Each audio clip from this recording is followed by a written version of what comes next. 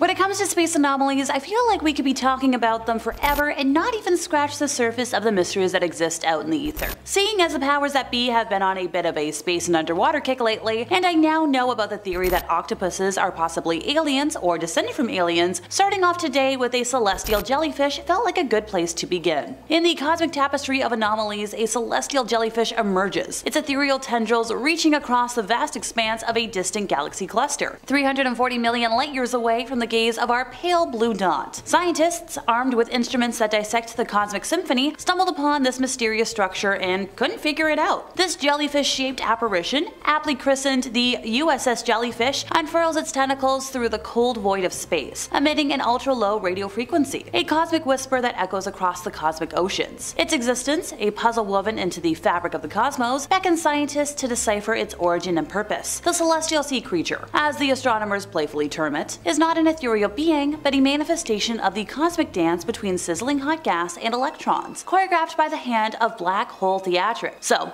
picture this: material expelled from a voracious black hole, a cosmic burp of sorts, entwines itself with magnetic fields, birthing the spectral dance of the USS Jellyfish. As a celestial being navigates the cosmic currents, its tentacles emit radio waves, a symphony that resonates across the vastness of the galaxy cluster. Here, in the realm of galactic congregations, the dance of particles and the hum of magnetic fields converge, giving birth to a cosmic ballet that transcends the boundaries of our comprehension. So what fuels the celestial dance? The expelled material, ejected from the gravitational clutches of a black hole, swirls like cosmic beings, encircling magnetic fields in a gravitational waltz. So in this intricate choreography, radio waves emanate from the celestial jellyfish, a celestial orchestra, I know, I just really like that word, playing a tune that reaches us across unfathomable distances. As the gas and electrons engage in this pas de deux, they create a celestial ballet that transcends the boundaries of our understanding. So the reacceleration of radio wave, an encore in the cosmic symphony, occurs as the jellyfish traverses the galaxy cluster, leaving astronomers in awe of the intricate interplay between matter, magnetism, and the cosmic stage, upon which this celestial dance unfolds. Next up, we have a word that's about to be fun for me to say over and over and over again, and Oumuamua. I swear I tried to look up how to pronounce things for today, folks.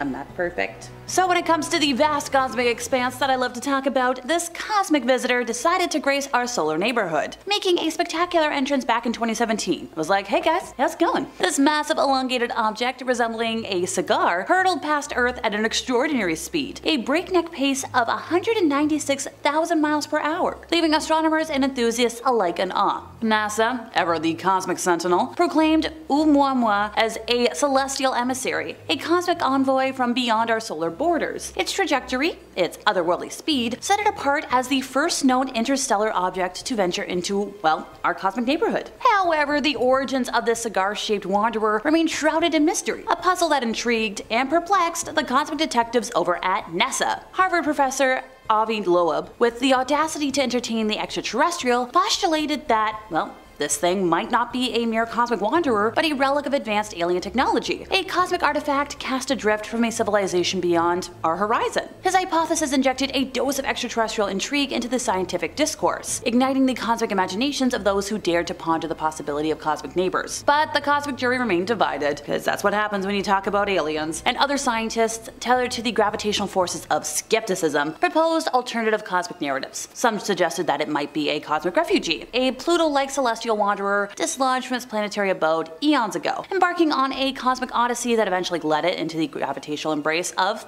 our sun. So as this whodunit continued its journey through the cosmic seas, its unknown nature lingered in the cosmic consciousness. This cosmic cigar, once an unknown emissary from the cosmic expanse, transcended the realm of scientific inquiry, becoming a symbol of the mysteries that lie beyond our celestial shores. So, in this tapestry that I love so much, where galaxies swirl like Van Gogh's Starry Night, a peculiar celestial phenomenon caught everybody's attention back in 2019. A hazy circular object materialized in the cosmic tableau, defying easy categorization, and leaving scientists uttering a cosmic WTF in the face of this apparition. Dubbed WTF, kinda fitting, for its mysterious nature, this circular cosmic enigma sparked intrigue and bewilderment amongst astronomers. A cosmic interloper, a smoky sphere hanging in the celestial expanse, prompted cosmic detectives to unfold the cosmic mysteries surrounding its existence. But this was not a lone wanderer. It was merely the herald of a cosmic revelation. So within just days, a celestial deja vu unfolded as a second smoky orb graced the cosmic stage. The bewilderment obviously deepened, and astronomers found themselves confronted not only with an isolated anomaly, but with a cosmic chorus of mysterious fears. The cosmos, it seemed, was orchestrating a cosmic riddle, and scientists needed to decipher the celestial clues embedded in these objects. Enter the odd radio circles, ORCs, a name befitting their cosmic ambiguity. These circular enigmas, draped in cosmic haze, defied conventional explanation, earning them the moniker of odd. As scientists delved into the cosmic detective work, the true nature of ORCs remained elusive, a puzzle awaiting cosmic unraveling. The cosmic speculation surrounding ORCs ventured into the realms of theoretical physics and cosmic cataclysms. Some proposed a connection to wormholes, cosmic tunnels bending the fabric of space and time itself. Others pondered whether the ORCs emerged from the aftermath of distant galactic explosions. Going back to the grand cosmic narrative, where mysteries linger like cosmic echoes, the story of ORCs exemplifies the frontiers of our cosmic understanding. So as scientists gaze into the cosmic unknown, these mysterious circles beckon us to peer beyond the veil of certainty, inviting us to contemplate the vast cosmic possibilities that elude our grasp. The cosmic WTF imprinted on these odd radio circles continues to echo through the cosmic corridors, a reminder that the cosmos is not only grand, but profoundly mysterious. So how about some video game references next? So they say that in space, no one can hear you, waka waka waka waka. Tell that to the Pac-Man remnant, the gassy remains of an ancient supernova that have taken on a shape instantly recognizable to fans of the classic video game. Behold the cosmic Pac-Man, a quirky and unexpected player on the cosmic stage, residing in the southern sky. So in the grand tapestry of the universe, where stars explode and galaxies collide, this peculiar anomaly, officially known as N63A, emerges as a cosmic callback to a classic video game. Let's just call it Pac-Man. Nestled within the large Magellanic Cloud galaxy, a mere 163,000 light years from the Milky Way, the gassy remains of an ancient star, collapsed under the weight of its own celestial destiny, now echoes the iconic shape of Pac-Man. The celestial creature, born from the remnants of stellar demise, stands as a testament to the whims of cosmic chance. The dispersal of superheated gas took on this unmistakable shape, a cosmic coincidence that transforms a stellar graveyard into a playful homage to a gaming legend. But the cosmic play doesn't end with Pac-Man's silhouette. Bright power pellets dot the cosmic labyrinth, not by happenstance, but by the meticulous craftsmanship of stellar creation. These celestial morsels are young stars, forged from the very same gas cloud that once cradled Pac-Man's ill-fated stellar ancestor. The cycle of stellar life and death continues, and new luminous players emerge in the aftermath of celestial explosions. In the cosmic irony of it all, it appears that Pac-Man's stellar counterpart, despite its celestial charisma, has run out of extra lives. The star's collapse, a cosmic game over, has left behind a captivating visual legacy. A stellar Pac-Man frozen in the cosmic arcades of space and time. So as we gaze into the southern sky, where the Pac-Man remnant resides, we find a whimsical reminder that the universe, in its vast complexity, occasionally indulges in playful cosmic configurations. So in the grand cosmic arcade, where stars are born and games are played on a cosmic scale, this celestial Pac-Man serves as a delightful and unexpected token, awaiting the next cosmic level to unfold. Enter the helix-shaped black hole energy cannon, a cosmic spectacle unveiled in the elliptical galaxy Messier 87, located a staggering 55 million light years from our cosmic abode. So in 2019, humanity marveled at the first ever image of a supermassive black hole, an entity of mind-boggling proportions, looming at the heart of Messier 87. Fast forward to the present, and scientists armed with the Very Large Array Observatory in New Mexico turn their gaze to the colossal jet erupting from the black hole center. What unfolds is a cosmic shocker that defies the conventional, as the jet, extending a jaw-dropping 8,000 light years, reveals a mesmerizing corkscrew-like helical structure. This revelation, a celestial double helix, challenges our preconceived notions about the straightforward nature of cosmic jets. So instead of a linear trajectory, the black hole unleashes a contorted spiral dance that stretches into the cosmic abyss. At the heart of this cosmic contortion lies a magnetic field, a celestial maestro conducting the symphony of matter and energy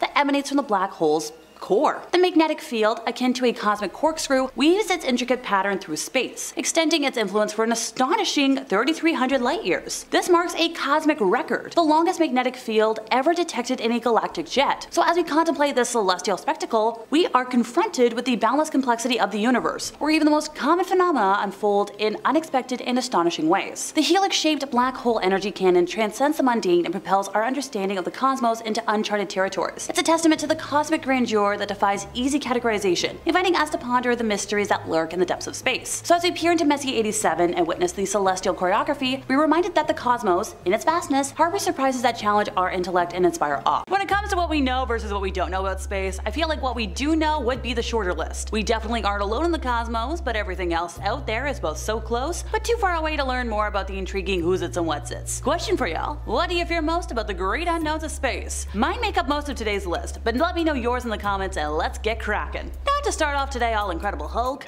but have you ever considered the real life implications of gamma ray bursts? Like, they sadly aren't gonna give you incredible superpowers, but they could possibly easily spell out the end of your life. No biggie, right? Damn, there goes my dream of being Captain Carter 2.0. What can I say? Women with muscles are extremely attractive to my brain. So technically speaking, astronomers have scanned the skies and found no immediate threat of a star exploding in our cosmic faces. The nearest stars that are likely to pop off, if you will, are simply too far away to be a hazard. So good to know I can look up at the skies at night and not have to worry about one of those pretty lights randomly going kaboom! Can you imagine what that would look like though? I'm picturing a mini fireworks moment, but with something a lot more dangerous falling from the sky. Yeah, no thanks. Sadly, I'm not talking about reasons to feel safe thanks to astronaut discoveries today. That would be far too easy and a shorter list. There's a but coming, and it's a biggie. But there are bigger, deadlier cosmic threats that have a much larger range and are much more difficult to detect. These are the gamma ray bursts, or GRBs for short. These happen when an exploding star triggers the formation of a black hole in its core. Black holes are not fun, folks, not fun at all. The material of the dead stars swirls around the newly formed black hole, compressing and heating up as it does. Complex forces trigger the launching of massive jets of gamma ray radiation, which is the most powerful kind of radiation. Think of it like the deadliest X-ray you can imagine. Not fun. GRBs are among the most energetic events to occur in the entire universe and have been implicated in previous extinction episodes here on Earth. When the gamma rays blast over Earth, they strip away our protective ozone layer, exposing the surface to the full onslaught of the sun's ultraviolet radiation. And that ozone layer is already hurting as it is, with irreversible global warming still very much a thing. GRBs can originate from stars much farther away from Earth and still be deadly, meaning that we need to get better at mapping as many stars in the galaxy as we possibly can. Thankfully, the average time between disasters is about 10 million years, so I think we're still safe for now. But I'm not a history expert, so let me know in the comments if you think otherwise. What pops into your mind when I say, picture this, a cosmic catastrophe of mind-bending proportions, an astronomical nightmare? Hey, let me know in the comments. I like being dramatic. I'm talking about the unnerving possibility of Earth being swallowed by the sun, a scenario that sends shivers down the spines of astronomers, astrophysicists, and regular human beings alike. Now, before you start packing your interstellar survival kit, let's delve into the cosmic intricacies that make this threat both captivating and, quite frankly, terrifying. So our sun, that familiar celestial furnace that's bathed us in warmth for billions of years, is not as static and predictable as it may seem. In about 5 billion years, it's slated to transform into a red giant, a phase in stellar evolution where it expands to engulf its surroundings. So Earth, nestled comfortably in the habitable zone, might find itself in the crosshairs of the sun's impending expansion. The red giant phase is like the grand finale of a celestial fireworks display, but instead of awe-inspiring bursts of color, it unleashes a slow and inexorable embrace that could spell the end for our home planet. As the sun expands, it will devour Mercury and Venus with an insatiable cosmic appetite. Earth might just squeak by its clutches during the initial expansion phase, but don't breathe that sigh of relief just yet. As the sun's outer layers drift away, a process that resembles the graceful shedding of a star's outer wardrobe, it leaves behind a dense core known as a white dwarf. Now, white dwarfs aren't any cosmic cuddle buddies. Their intense gravitational pull can wreak havoc on any nearby celestial bodies, and Earth might be caught in a gravitational dance of doom, which sounds fun, but it isn't. Yeah, let's not get too lost in the apocalyptic reverie. The distance at which Earth orbits the sun during its red giant phase is a little bit uncertain, adding a cosmic wildcard to the mix. If we're lucky, Earth might end up far enough to dodge the sun's gravitational grip. If not, well, let's just say it's not going to be a picnic in the cosmic park. The intricate ballet of celestial bodies and the cosmic dance of gravitational forces make predicting our fate a challenging endeavor. It's like trying to choreograph a dance with a partner whose every move is unpredictable, and the consequences of a misstep are astronomical. Literally. Reminds me of a dance partner I had a few years ago who kept trying to convince me that a slush rumba was a real thing. Spoiler alert, it wasn't, and the guy had 2 left feet, and we were dancing in actual slush. While the prospect of Earth being swallowed by the sun is a disconcerting one, it's also a stark reminder of the dynamic and ever-changing nature of the cosmos. Our sun, a seemingly eternal beacon of stability, is going to eventually transform into a cosmic behemoth that could alter the destiny of our pale blue dot. That's curtains for us, folks. Not to get all Looney Tunes on you. Might as well state the obvious big concern. Asteroids. I'll start with the quote-unquote little guys and then we'll move on from there. So every few years an asteroid the size of a bus slams into our atmosphere at a speed of about 70,000 miles per hour. When it detonates, it releases energy equivalent to a medium-scale nuclear explosive. Thankfully, most of these interlopers detonate over open ocean and high up in the atmosphere, but eventually our luck's gonna run out. And a metal-rich asteroid, capable of surviving its screaming descent through our atmosphere, will aim itself squarely at a densely populated portion of the globe. Our only hope will be to develop an early warning and deflection system so we can launch a spacecraft at the incoming asteroid in hopes of changing its course. But if not, that's curtains for whatever poor people get in the way. Is that scary enough for you? If not, just ask the dinosaurs how fun it is to be hit by an asteroid a few miles across. I have personally visited Jurassic World, and trust me, the dinos there are still feeling the generational impact from the original devastating disaster. Yes, while dinosaurs are still technically around, they're now called birds, not pteranodons. A major impact 65 million years ago destroyed roughly every single land species larger than roughly 100 kilograms, including all but a few lineages of the dinosaurs. The impact was so powerful that it shook Earth like a bell,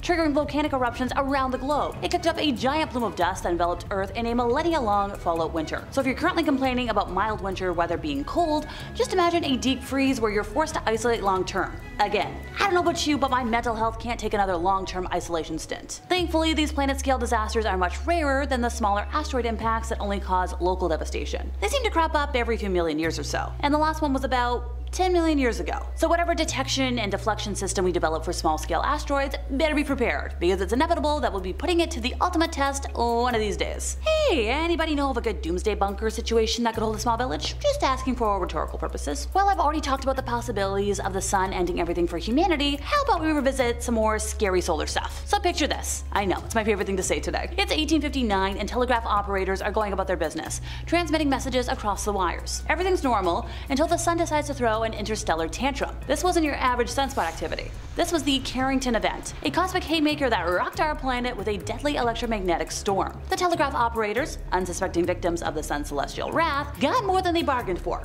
Literally shocked, when the storm passed, they witnessed the northern lights putting on a show as far south as Miami. It was like the sun was flexing its cosmic muscles, letting us know it could disrupt our earthly communication lines with a nonchalant burst of solar energy. Show off. Now, let's dive into the cosmic nitty-gritty. These solar outbursts, scientifically known as coronal mass ejections or CMEs, aren't exactly a rarity. The sun, our celestial life source, throws these tantrums more often than you'd think. It's like the sun has a mood swing, and when it happens, our electronics bear the brunt of it. Tree ring data, acting as Earth's historical record keeper, reveals a chilling fact. Ejections 8,000 times more powerful than the Carrington event occurred tens of thousands of years ago. But here's the catch. Ancient civilizations, lacking smartphones and satellites, didn't really bat an eye. Why? Because these cosmic storms, while dramatic, had no immediate impact on their analog lifestyles. So fast forward to today, and we're living in an interconnected digital age. Our entire existence is intertwined with these lovely delicate electronic systems. Now here's the kicker. Based on past solar observations, it's not a question of if another Carrington-level storm will hit, but when. And on average, it seems like the sun likes to throw these disruptive parties every century. Sure, a Carrington-level storm might sound like a minor inconvenience, a temporary glitch in our electronic matrix, but let's entertain the worst case scenario for a moment. Imagine a world where the sun's cosmic tantrum isn't just a flicker, but a full-blown shutdown of our civilization. It's like hitting the reset button on everything we've built, leaving us in a technological blackout. I know there's already been a TV show that entertained that idea, and if I remember correctly, it was pretty good. As we peer into the cosmic future, the sun stands as both our life giver and potential game ender. The cosmic clock is ticking, reminding us that the next solar storm could be just around the corner. So the question remains, are we prepared for the cosmic shakeup that might be lurking in the not-so-distant future? I don't think we are. Stars, those cosmic titans that dot our night sky seem like the eternal guardians of the cosmos. But the truth is, the cosmic dance they engage in is far from static. Imagine stars as dancers in that celestial ballet I mentioned earlier, swirling in orbits around the galactic center while also engaging in a graceful game of cosmic tag, moving here and there like fish navigating a galactic ocean. Our nearest neighbors in this vast cosmic neighborhood aren't going to maintain their current positions indefinitely though. The cosmic clock is ticking, and over astronomical timescales, a formidable actor might enter the stage. An oversized star, a celestial behemoth that could potentially pose a threat. These massive stars, when they meet their cosmic demise, do so with a bang. A supernova explosion capable of tearing away our precious atmosphere. Now let's talk about a little sneakier cosmic threat. One that doesn't announce its presence with the dramatic flare of a supernova.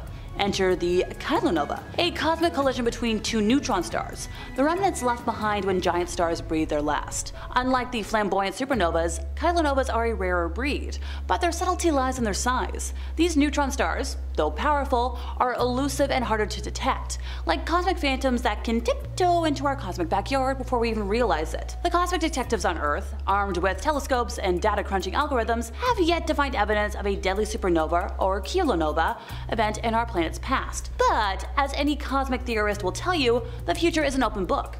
Its pages yet to be written. The cosmic stage is set, and the actors, including those potential interstellar threats, they're just waiting in the cosmic wings for their cue. We need to look into a peculiar object spotted on the surface of Mars. Could this be a Martian mode of transport, or maybe an extraterrestrial shuttle? Wouldn't it be the most exciting discovery if it was indeed an alien artifact? Unfortunately, this isn't the case. This object, which could easily be mistaken for something out of a sci-fi movie, is actually a fragment of a spacecraft owned by NASA. Specifically, it's a back shell that's separated from NASA's Perseverance rover in February 2021. Despite its earthly roots, as NASA engineer Ian Clark points out, the images certainly give off an out-of-this-world aura. Captured by our trusty robotic helicopter Ingenuity after a year on Mars, these pictures offer a unique perspective, but there's more to this than just space debris. As reported by the New York Times, studying the remnants of this back shell could prove beneficial for NASA's future Mars mission, aptly named Mars Sample Return. This mission will deploy 2 landers and a rover to collect rock samples and a rocket to launch these samples into orbit for their journey back to Earth. The back shell, which played a crucial role in Perseverance's landing, could offer valuable insights into how spacecraft components survive the intense heat and pressure of atmospheric entry. Have you ever gazed at the red planet and thought you spotted something unusual? Perhaps something that could be a UFO? Let us know in the comments below what you think it could be and why. The object's discovery on Mars reminds us of humanity's ongoing presence on the red planet. Over the years, multiple countries and space agencies have successfully sent probes and rovers to Mars, with each mission building upon the previous one's findings. As we continue to explore and learn more about our closest planetary neighbor, it's crucial to remember that we are not alone in this endeavor. As seen from the back shell's journey on Mars, collaboration and cooperation between different countries and organizations play a vital role in our exploration of space. And that's not all. The discovery of NASA's back shell on Mars is not just about space debris or remnants of past missions. It's a testament to our ongoing efforts and determination to understand the red planet more.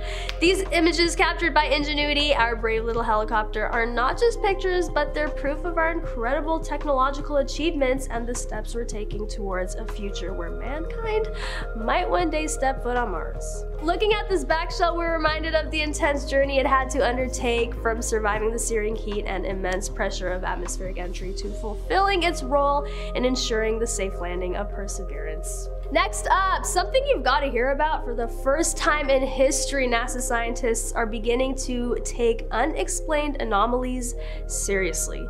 But how do they decide which cases are serious enough to warrant an investigation? Let's rewind to an otherwise ordinary day in the life of Alex Dietrich, a US Navy lieutenant commander. Cruising over the Pacific Ocean near San Diego, Dietrich was conducting a routine training mission with a fellow officer in separate Super Hornet fighter jets. Suddenly, a message came through the static of the radios. An operations officer aboard the USS Princeton requested their assistance investigating an object that had been observed soaring 80,000 feet high, then making abrupt descents near the ocean surface before seemingly disappearing. Upon reaching the object's last reported location, Dietrich witnessed a puzzling sight. The ocean appeared to be in a boil. Then she saw it, an oblong object about 40 feet long and a pale whitish color hovering just above the water. It looked like a wingless capsule similar to a Tic Tac mint. As the jets moved to investigate further, the object vanished, zipping into the sky at a breathtaking speed and leaving nothing but calm water in its wake. This event is known as the Tic Tac incident of 2004 and gained notoriety when footage captured by advanced tracking equipment was leaked to the New York Times. This video later confirmed confirmed as authentic by the US Department of Defense, shows the object as a shadowy figure against a bright sky, darting out of frame at an eerily swift speed. The mystery continues. Many questions have been raised about the Tic Tac incident and other similar encounters with unidentified aerial phenomena, UAPs. How could something move so quickly without any visible propulsion systems? Are there technologies beyond our current understanding at play here? And perhaps most importantly, could these objects be of extraterrestrial origin? These questions have sparked intense curiosity and debate among scientists, government officials, and the general public. However, with more investigations being conducted by organizations like NASA, we may finally receive some answers. In recent years, NASA has started to take a serious interest in researching UAPs. The agency has formed teams dedicated to investigating these phenomena, including the Unidentified Aerial Phenomena Task Force. NASA scientists have also been collaborating with other government agencies such as the Pentagon's Advanced Aerospace Threat Identification Program to share data and analyze these mysterious sightings. But why has it taken so long for NASA to get involved? Some believe that there has been a stigma surrounding the topic of UFOs and extraterrestrial life within the scientific community, but with more credible sightings and evidence emerging, the taboo is slowly being lifted. And now we're about to explore Able 68, a colossal cluster of galaxies. Its gravitational field operates like a natural space lens, amplifying and illuminating light from far-flung galaxies. Like in this picture taken from the Hubble telescope, doesn't it look like the alien from the iconic 70s game Space Invaders? That's a spiral galaxy distorted and mirrored due to the intense gravitation, and just to the left of the big, dazzling elliptical galaxy, you can spot a second, less distorted image of the same spiral galaxy. The awe-inspiring image was snapped in infrared by Hubble's Wide Field Camera 3, supplemented by near-infrared observations from Hubble's Advanced Camera for Surveys. Anyway, UFO buffs and investigators are buzzing with excitement, believing to have unearthed evidence of extraterrestrial existence in an official NASA snapshot. The provocative image presents a vague, tiny entity with a pinkish hue set against the craggy Martian terrain. While NASA originally shared this image back in April 2021, it was only in 2022 that the alleged alien sighting was pinpointed by the self-styled UFO and alien enthusiast Scott Waring. The UFO community is notorious for tirelessly scouring through NASA's vast collection of space exploration photos, looking for any hints or clues that could potentially reveal the existence of intelligent life beyond our planet. So when Waring announced his latest discovery on his blog, UFO Sightings Daily, it quickly became viral among like-minded individuals. According to Waring, the UFO in question appears to be hovering above the Martian surface, its shape distinct from the surrounding landscape. He also suggests that the pinkish hue of the UFO could be a result of it reflecting off Mars's red soil. However, many experts and skeptics have dismissed this as simply an unusual rock formation or a trick of light and shadow. Despite this, the excitement among UFO enthusiasts continues to grow, with many hoping that this could be the long-awaited, undeniable proof of extraterrestrial life. The discovery has reignited debates and discussions on the possibility of other civilizations existing in our vast universe. Some argue that it's only a matter of time before we make contact with beings from other planets, while others are more skeptical, stating that there is no concrete evidence to support such claims. Now, we all know that Mars isn't exactly a vacation spot, right? It's pretty harsh and uninviting, and despite their best efforts, scientists have yet to find any signs of old microscopic life there. But here's where it gets interesting. There are naysayers who think that this so-called alien figure is just a rock that happens to look like ET. But hey, where's the fun in just sticking to the plain old facts? So let's dive into this enticing mystery together. As we continue to explore the vast and awe-inspiring universe, we often find ourselves drawn to the possibility of life on other planets. And while Mars may not be our first choice for a dream vacation destination, it still holds a certain fascination for scientists and space enthusiasts alike. Over the years, numerous missions have been sent to Mars in search of answers and clues about its past and potential for supporting life. From rovers to orbiters, each mission brings us one step closer to understanding the red planet. But what about those mysterious figures that have been captured on camera? Could they be a sign of intelligent life or just a trick of light and shadows? Aliens and UFOs are once more the talk of the town in this week's news, but it's not because we had an extraterrestrial mothership touch down on the White House lawn. Instead, it's due to NASA's release of an eagerly anticipated report.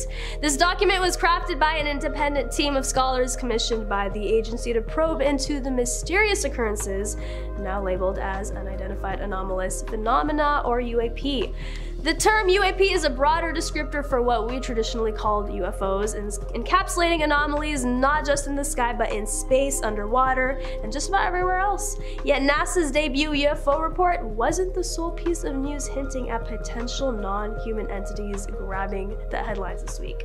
As per a Reuters report, Mexican lawmakers were privy to an account that posited the existence of alien life on Earth, with 2 extraterrestrial corpses as evidence, appearing pale, possessing oversized heads and tiny bodies with a trifecta of fingers, just as stereotypically depicted according to NPR. The Pentagon also released a video showing the US Navy pilots encountering unidentified flying objects that seem to defy the laws of physics. This release follows years of secrecy surrounding UFO sightings and reports from military personnel. The increase in official interest in these phenomena is causing speculation among the public as to what may be truly happening. One theory gaining popularity is that aliens are already among us, living in disguise and interacting with humans on a daily basis. These beings are said to possess advanced technologies and abilities that far surpass our own, giving them the ability to hide their presence and manipulate our perceptions. Number 5, death of a star. So, we've got a telescope. Snapped a picture of Cassiopeia A, otherwise known as Cass A, which is a dramatic structure left behind by the death throes of a star that exploded from Earth's perspective about 340 years ago. Now, if you've ever heard of Cassiopeia before, it's a great constellation in the sky and it's my absolute favorite constellation. So using its powerful near-infrared camera, JWST peered through Cass A's cosmic dust to reveal never-before-seen structures of the expanding shell of material hitting the gas shed by the star. Studying these structures could help us understand how stardust spreads throughout the universe and how it helps, ultimately. Studying these structures could help us understand how stardust spreads throughout the universe and how it helps ultimately create life. Research expert Danny Milishevek of Purdue University said that with the resolution, we can now see how the dying star has absolutely shattered when exploded, leaving filaments akin to tiny shards of glass behind. Now, it's really unbelievable after all these years of studying Cass A, now we can resolve those details, which are providing us with transformational insight into how the star exploded. Studying a supernova remnant is like looking at a stellar autopsy. Scientists study these images closely to reconstruct what a star might have looked like and what happened when it, kabooms. JWST uncovered delicate structures in Cass A's, like shards of glass, which could be remnants of the star itself, glowing in pink and gold, pretty, as the dead star's sulfur, oxygen, neon, and argon interact with nearby dust. Now, the telescope also uncovered cosmic, tiny explosive holes behind a green cloud of cosmic gas that previously hid scientists' view. Now, this was all according to NASA, by the way. These are thought to be made by ionized gas punching through the other gas left behind by the star. Now, a new structure, nicknamed Baby Cass A by the researcher, also appeared in JWST's field of view. Scientists are excited about the structure, and also kind of terrified, because it is thought to have caught an echo of the explosion, seen as light from the supernova that is interacting with cosmic dust. Although it looks a lot smaller than Cass A, the little one is about 170 light years behind the supernova remnant. Cass A has been particularly helpful in studying stellar forensics. It is relatively close to us, about 11,000 light years away, in the constellation Cassiopeia, which, like I said, it is my favorite. It's also the youngest known remnant of a massive star in our galaxy. So what scientists are seeing is the very beginning of the event. Understanding the last moments of nearby stars is important because they hold some of the building blocks of life. They spread calcium and iron throughout the cosmos, which, without that we wouldn't have bones or human redness. Once again, we're going to quote our expert again. By understanding the process of exploding stars, we're reading our own origin story, which is great, but also yikes. Number 4, early universe. So from the release of its first image, the Webb telescope gave astronomers vast amounts of data to delve into, which, hey, if you know science types, Give them data, they're happy campers. Through a tiny spot in that image, researchers made a discovery that could kind of shake up our understanding of the early universe. Astronomers analyzing that dataset discovered what appears to be 6 ancient galaxies. So if it's correct, these galaxies would have existed when the universe was around, 3 pieces of its current age, roughly 500 million to 700 million years after the Big Bang. But these galaxies are far larger and more developed than what would be expected in the early days of the universe. So bring in Joel Liha, assistant professor at Penn State who was involved in the study, and he said that the massive galaxy formation began so early in the history of the universe, it kind of upends our understanding of the early universe. Joel said that we've been informally calling these objects universe breakers, and they've been living up to their name so far. Now, the telescope was made to observe the most distant galaxies in the universe, and in mid-December of last year, scientists confirmed that they had done just that. The telescope has officially observed the 4 most distant galaxies known, which also means they are the oldest. Webb observed the galaxies as they appeared about 13.4 billion years ago, when the universe was only 350 million years old, so about 2% of its current age, if my math is correct. Scientists suspected that the 4 galaxies were incredibly ancient, like hundreds of others identified by the telescope. As part of the JWST Advanced Deep Extragalactic Survey, otherwise known as JADES, researchers confirmed their age, analyzing data from the telescope's near-infrared spectrograph to find out how fast the galaxies were moving away from the telescope.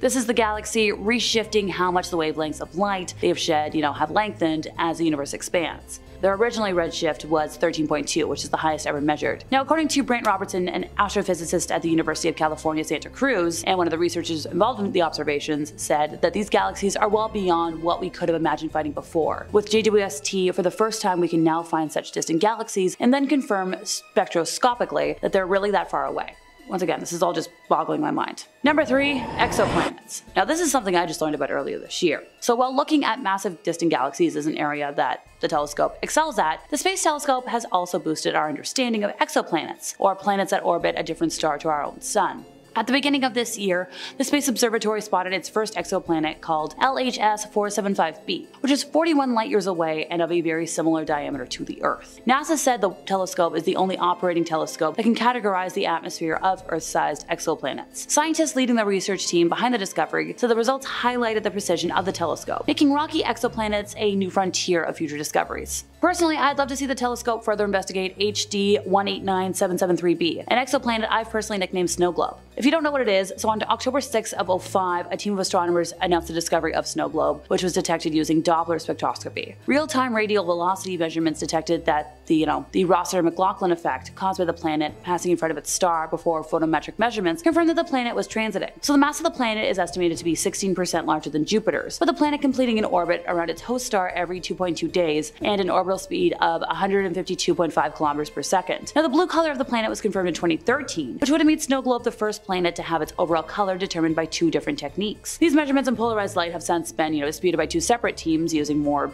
sensitive stuff. But follow-up observations made using the Hubble Space Telescope confirmed the presence of water vapor, neutral oxygen, and also the organic compound methane. Later, very large telescope observations also detected the presence of carbon monoxide on the day side of the planet. It's currently unknown how the methane originated, as the planet's high 700 degrees Celsius temperature should cause the water and methane to react, replacing the atmosphere with carbon monoxide. Look, I get irritable when the weather reaches like the 20s here on Earth, so I'm not surviving that oven. Nevertheless, the presence of roughly 0.004% of water vapor fraction by volume in the atmosphere of Snow Globe was confirmed with high-resolution emission spectra taken in 2021. Oh, by the way, if that wasn't enough, the weather on Snow Globe is deadly. The wind, made up of silicate particles, blows up to 8,700 kilometers per hour, and observations have found evidence that it rains molten glass horizontally.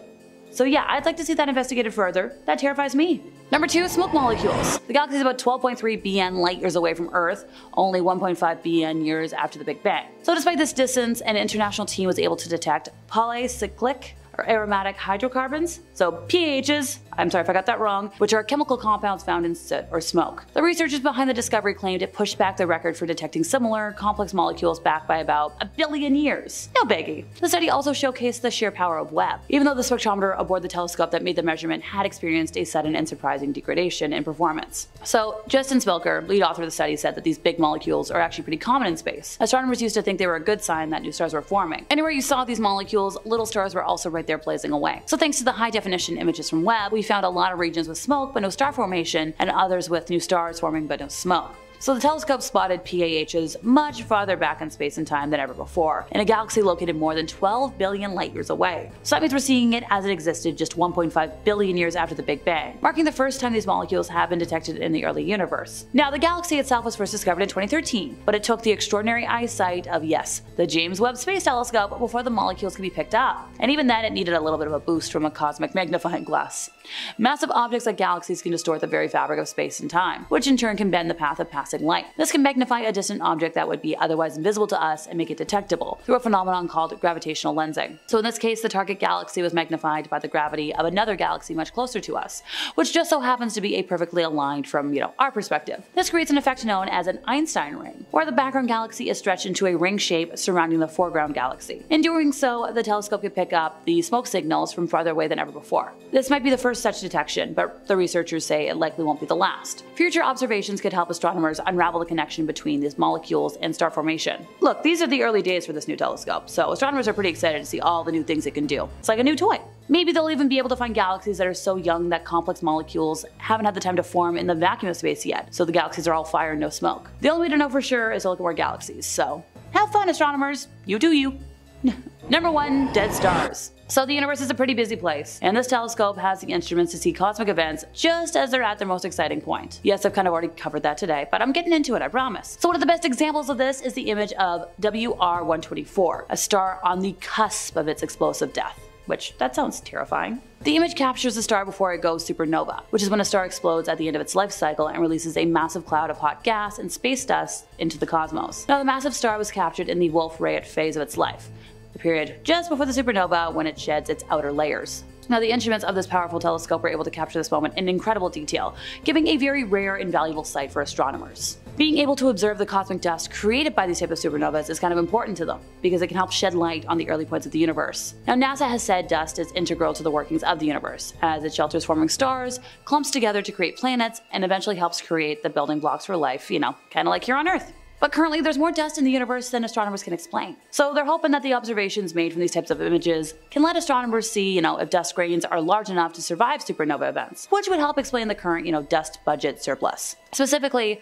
the telescope obtained images of the Ring Nebula, one of the best known examples of a planetary nebula. Much like the Southern Ring Nebula, which I'm saying this word way too much right now, one of Webb's first images, the Ring Nebula displays intricate structures of the final stages of the dying star. Now, it's an ideal target to unravel some of the mysteries of the planetary nebulae. It's nearby, it's only like 2,200 light years away, and being brightly visible with binoculars on a clear summer evening from the northern hemisphere and much of the southern, it's a good time. Now, there's a special team named Essence, and I'm not saying the whole thing, you can look it up on your own, because that will trip over my tongue. So they're an international group of experts on planetary nebulae and related objects. They realized that Webb observations would provide all of us with invaluable insights, since it kind of fits nicely in the field of the camera on the telescope, and also infrared instruments, allowing all of the experts to study it in unprecedented spatial detail. And since their proposal to observe it was accepted, they've got some pictures. Yeah, you do you. No thank you. And that brings us to the end of our time, and yeah, my brain's spinning. When it comes to government cover-ups, nothing sets off the imaginary storm cloud over my head faster than saying allegedly, or the classic can't confirm, can't deny. It's been almost a year now that I've been doing deep dives into what they cover up, and the more I learn, the more I'm infuriated. So, question for you, what is the most shocking government secret you've ever heard? Stay tuned until the end of today for one that boggled my mind the most, and for another edition of comment section shoutouts, and let's get going before I hiss like a tea kettle. The US military once funded a flying saucer program. Yeah, you heard me right. While the public has always been fascinated with the government's investigation of UFOs, the fact that the military once funded the design of its own flying saucers hasn't been made public until about the last 10 years. The Avro Canada VZ-9 Avrocar was a VTOL aircraft developed by Avro Canada as part of a secret US military project carried out in the early years of the Cold War. The Avrocar intended to exploit the Coanda effect to provide lift and thrust from a single turborotor, blowing exhaust out of the rim of the disc-shaped aircraft. In the air, it would have resembled a flying saucer. Fascinating. So you're telling me the government had access to UFO tech knowledge and wanted to build their own without telling anybody? Am I shocked? Absolutely not. More like it's just something to add to the evidence files of why we really can't trust the government when it comes to stuff like this. Originally designed as a fighter-like aircraft capable of very high speeds and altitudes, the project was repeatedly scaled back over time, and the US Air Force eventually abandoned it. Development was then taken up by the US Army for a tactical combat sort of situation, a sort of high-performance helicopter to combat Soviet weapon planes. In flight testing, the Avro car proved to have unresolved thrust and stability problems that limited it to a degraded low-performance flight envelope. Subsequently, the project was completely cancelled in September of 1961. I wonder if it was a lack of element 115, or stabilized element 150. Throughout the history of the program, the project was referred to by a number of different names. Avro referred to the efforts as Project Y, with individual vehicles known as Spade and Omega. Project Y2 was the one funded by the US Air Force, who referred to it as WS-606A, Project 1794, and Project Silverbug. When the US Army joined the efforts, it took on its final name, Avro Car, and the designation VZ-9, part of the US Army's VTOL projects in the VZ series. The first Avro car, SN587055, after tethered testing, became the wind tunnel test model at NASA Ames, where it remained in storage from 1961 until 66, when it was donated to the National Air and Space Museum in Suitland, Maryland. The area continued gathering dust for about the next 40 years, and the museum finally scheduled it for restoration and display at their newly constructed Stephen F. Udvar Hazy Center. Now the Avro car has been loaned to the National Museum of the United States Air Force in Dayton, Ohio, and I think it arrived in about November of '07. After a full restoration, which included fabrication of both mixing plexiglass bubbles, it was put on display in June of '08 in the museum's Cold War Gallery. Now it has since been moved to the Presidential Aircraft Gallery, and in 2016 the Avro car was moved to the museum's Research and Development Gallery in its new fourth hangar. The thing's been shuffled around a little bit. A full-scale replica of the Avro car was prepared for the 2002 production, Avro Car, Saucer Secrets from the Past, and now resides as an exhibit at the Royal Aviation Museum of Western Canada, over in Winnipeg, Manitoba. Maybe I'll take a trip someday. Alrighty folks, raise your hands now if you've ever owned an iPod. Personally, I've owned 2 iPod Touch models in my life. The original had the metal back, I covered it with a pink gel case, and it was the first thing I bought with my babysitting money. Sadly, its battery wasn't fantastic, but I still have it, and I can still power it up. It has all my old games that were discontinued from the Apple Store, still loaded, such as Surviving High School and my ultimate favorite, Cause of Death. May that game rest in peace, it was too good for this world. We got like episodes every week, it was fantastic. Okay, I promise this was all on topic. According to former Apple software engineer David Shayer, the tech company worked with the US Department of Energy on a covert project back in '05. The special iPod was allegedly supposed to act as a Geiger counter by testing radiation levels in the air, to be shared amongst people who needed to know that information. You could walk around the city, casually listening to your tunes or recording evidence of radioactivity while scanning for smuggled or stolen uranium, for instance, or evidence of a dirty explosive development program with no chance that the press or public would get wind of what was happening. This is all according to the spokesman. So pardon me, the government was casually using an iPod to randomly test for radioactive matter? Why was there a reason to test for such matter? What was going on in the air? Should I be more concerned about random kaboom events happening in my day-to-day life? Right now, I just exit a subway or elevator if I see somebody with an e-bike on, because I've heard way too many accidents with those in enclosed areas, but like, should I be more concerned about stuff in the air? Fun fact about me, I have a really bad habit of losing my belongings, because when it comes to my ADHD, out of sight, out of mind, really rings true. I'm trying to think right now what was the most devastating thing I've lost over the years. I also forget that. So I think it's just the amount of times that I've lost my transit pass and had to replace it. I'm not gonna say how many times, but it's a little silly. So something the government doesn't want you to know is that the United States and India came together for a joint mission in the 1960s that, if successful, would monitor China's nuclear development. This covert collaboration unfolded in a geopolitical chessboard where the Cold War tensions played out with nuclear undertones. The goal was to install radioactive isotope Pu-238 powered sensors, but hazardous conditions forced the team to evacuate the Himalayas before the installation was complete. When they returned, the sensors had vanished. Gone. Poof. One of the greatest magic tricks ever, if you ask me. Nobody has tracked down the plutonium devices, but locals believe they are still active in the area and are responsible for melting mountain caps that are causing massive floods. I'm sorry, I need to back up here. We know of random devices hanging out in the mountains that are actively causing global warming problems, and nobody's really doing anything to try and fix that. I'm over here mourning disposable plastic bags and straws because of how convenient they were, but we have these things causing floods and it's just a blip in an article? Come on! Okay, Imagine a weapon that couldn't be traced to the attacker, so like every serial killer's dream ever. That was the idea behind the CIA's past attempt at weaponizing lightning, according to a declassified document from 1967. So in the late 60s, an unknown scientist proposed the service behind using lightning strikes as a weapon that would leave behind little or no evidence, making it difficult to identify the US government as the perpetrator. The pitch, which Forbes discovered in declassified CIA files, involved using artificial leaders of thin metal wires to cause discharges to occur when and where they desired them. The wires, a few thousandths of an inch in diameter, would unfurl from aircrafts or rockets launched into the atmosphere. Then, once lightning occurred, it would be drawn to the metal wire and strike the ground where the wire terminated. The idea seemed to be that the wire would be close enough to fry whoever the CIA wanted to assassinate with 3 million volts of electricity. If that isn't terrifying to you, it damn well should be, because that's terrifying to me. There were some interesting upsides to the weapon unique to using natural weather phenomena. For one, it was cheap, since lightning is practically free, and secondly, it left behind, there was no really traces. No casings, missile fuselages, other telltale signs of state-sponsored assassination. Sorry, just sponsored assassination.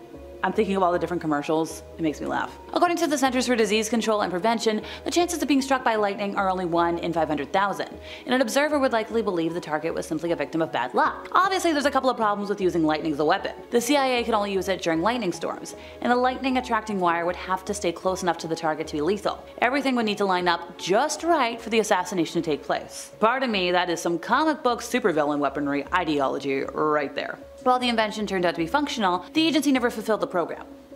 Allegedly. There was nothing 1950s and 60s America loved more than dropping big nuclear devices and watching them go kaboom. From a plan to nuke Alaska, which could still happen, to actually nuking space, America wasn't shy about seeing some scenery and thinking, I'm gonna put a mushroom cloud right there. But in these early days of nuclear weaponry, we still didn't really know the effects these nuclear tests had on the human body. I've talked a lot about nuclear stuff today. It's kinda scary. We did have estimates on how much radioactive strontium produced by tests would kill a person, but the exact effects of fallout on humans and human tissue were basically unknown and unstudied. And what we did know about levels of strontium-90 worried scientists at the time. And yet, the world continued to test weapons. Project Sunshine was a series of research studies that began in 1953 to figure out the impact of radioactive fallout on the world's population. The project was initially kept secret, and only became known publicly in 1956. Commissioned jointly by the United States Atomic Energy Commission and USAF Project RAND, Sunshine sought to examine the long-term effects of nuclear radiation on the biosphere due to repeated nuclear detonations of increasing yields. With the conclusion from Project Gabriel that radioactive isotope SR90 represented the most serious threat to human health from nuclear fallout, Project Sunshine sought to measure the global dispersion of SR90 by measuring its concentration in the tissues and bones of the dead. Of particular interest?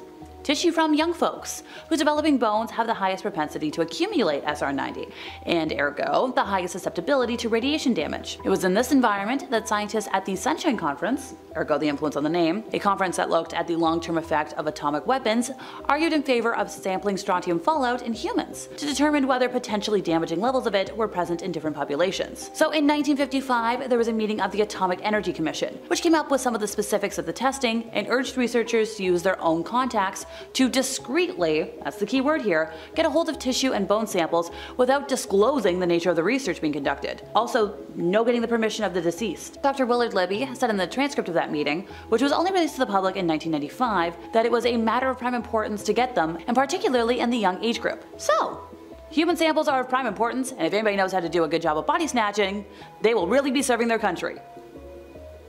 Sunshine recruited a worldwide network of agents to find recently deceased little ones and then take samples and even limbs that were collected without notification or permission. Only about 6,000 corpses from 26 bone collection sites around the world were shipped under top secret conditions to the project's headquarters in Chicago and to a satellite research office at Columbia University in New York. In one particularly grim example, a stillborn's legs were removed by researchers in the UK, and the mother was told she couldn't dress the stillborn for the funeral, to conceal from her that the legs had been taken for the project. And for our number 5, we have time travel. Back in 1960, the CIA actually got associated with the time travel mission of Mars. But let's backtrack a bit, but not too far back into the land of dinosaurs, but rather the conception of time travel. According to NASA, time travel is possible, but not in the way we may think. In fact, NASA explains we all travel in time, but approximately at the same speed, which is 1 second per second. Plus, the space agency has also discussed discussed how the different types of time travel seen in movies or even books could be real. Scientists have conducted experiments that show the faster you travel,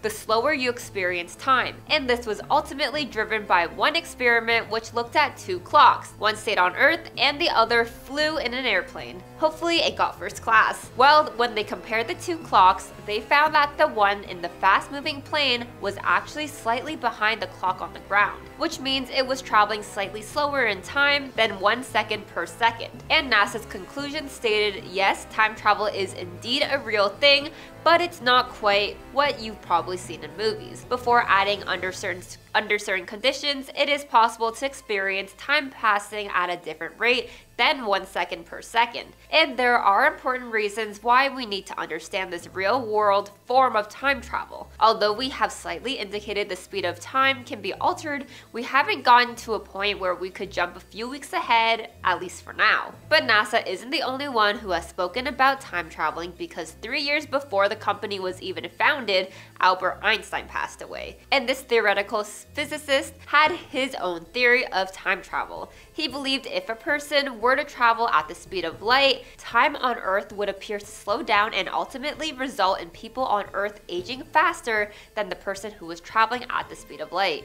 He also believed time is an illusion that moves relative to an observer, and that time and space are linked together, as the universe has a speed limit, as nothing can travel faster than the speed of light, which is 168,000 miles per second. And for our number 4, we have reptilian guidance. Many people don't know that NASA had scientists that were a part of the group of very controversial people, especially during World War II in Germany, if you can already guess what I'm hinting at. You know, they had a leader with a straight mustache.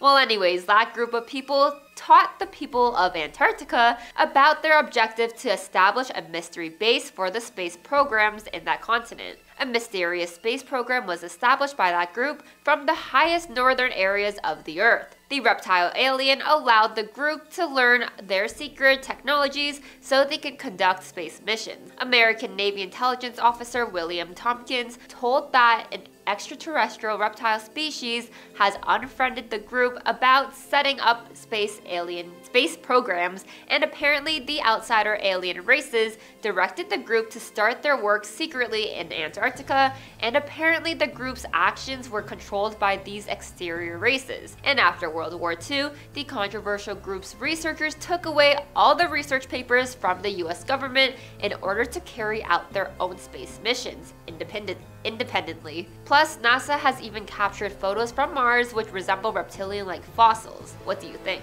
And at number 3, we have remote viewing of Jupiter. This doesn't mean they just looked into a telescope and saw Jupiter, but rather remote viewing is a concept which suggests that some people can gather information about things or places far away even if they can't see them directly. It implies that by using extrasensory perception, also known as ESP, or even psychic abilities to access details beyond normal human senses. Although mainstream science has not considered or proven remote viewing as a proven or reliable phenomenon, many scientists view it as a pseudoscience without solid evidence. So, well, years ago, the CIA was associated with secret trials and projects that related to the remote survey. They nominated researchers from Stanford University to assist in the project, and one of the general population in the program was Ingo Swann. Anyways, Ingo Douglas Swann was born in 1933 and was a psychic and proposed a study to Russell Targ and Harold E. Puthoff to view the planet Jupiter through remote viewing.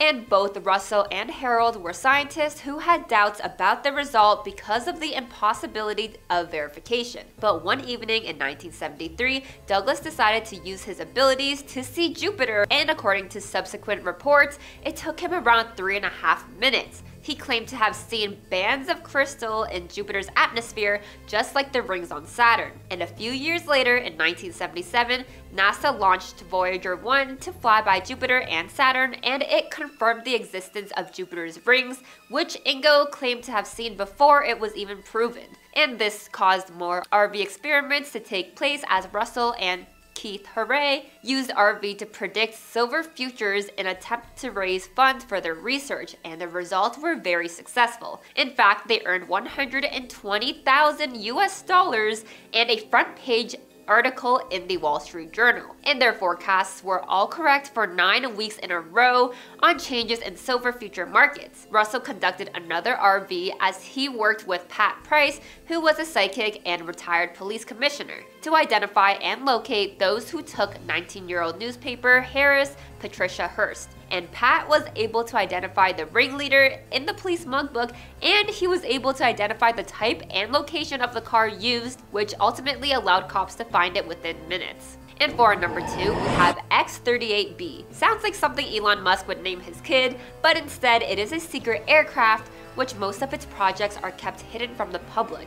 It first started flying secret missions in 2010 and has been doing it ever since. Although not much is known about the purpose of this aircraft, what we do know is that it looks a lot like NASA's iconic space shuttle, but is much smaller. It is only 29 feet long, or 8.8 meters, and has a wingspan of 15 feet, or 4.6 meters. Although the X-37 program started in 1999 with NASA, which initially planned to develop 2 separate vehicles, one as an approach and landing test vehicle and the other as an orbital vehicle. NASA ultimately transferred the X-37 development to the Defense Advanced Research Project Agency, also known as the DARPA, in 2004.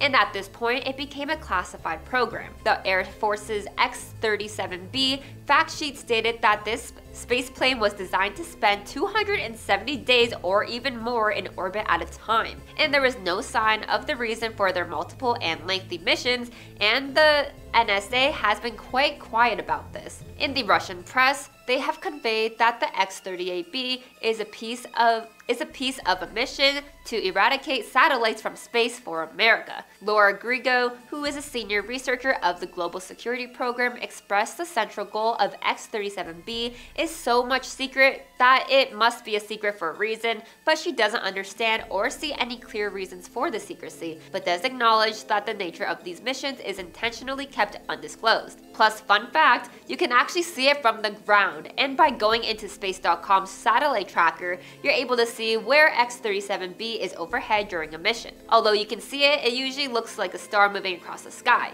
So next time you make a wish to a shooting star you see, make sure it's not X-38B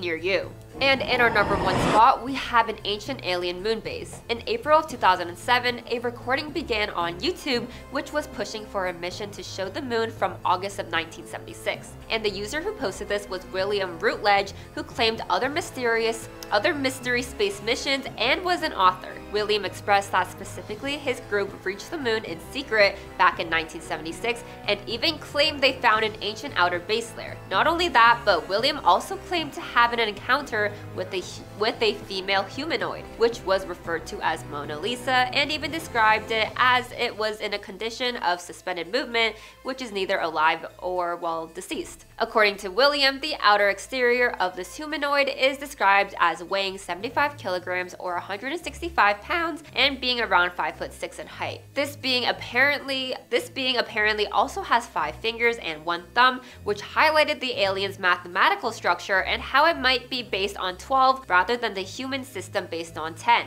The team planned to transfer this being to Earth, but regardless, still isn't a confirmed claim. So Mona Lisa the alien, if you're out there, consider subscribing to the channel to learn more about yourself. Have you ever looked up at the night sky and wondered if we are truly alone in the universe? Well, it turns out NASA has been wondering the same thing. Imagine if extraterrestrial beings decided to visit Earth. According to a US congressman, part of today's UFO panel, we wouldn't stand a chance against them. Representative Tim Burkett, speaking on the Event Horizon podcast, made it clear, quote, "We are out of our league. We couldn't fight them off if we wanted to. That's why I don't think they're a threat to us, or they would already have been." He even suggested that aliens could effortlessly reduce us to ashes. Burkett is convinced UFOs are real. He pointed out that these alien crafts, which are capable of moving underwater without leaving a heat trace, defy our understanding of physics. The extraterrestrial crafts, quote, "can travel light years or at the speeds that that we've seen defy physics as we know it, he added. In July, Burkett was part of a House Representatives group that listened to testimonies from 3 ex-intelligence and military individuals. These testimonies focused on what we now call unidentified anomalous phenomena, or UAPs, revealed encounters with unexplainable entities. Burkett, a long-standing believer in UFOs, supported whistleblower David Grush last year. Grush accused the government of concealing alien spacecraft evidence. Speaking to the Washington Examiner, Burkett affirmed his belief in Grush's claims, citing numerous credible witnesses including pilots and astronauts. He expressed his conviction that the government has been withholding this information since the 1947 Roswell incident,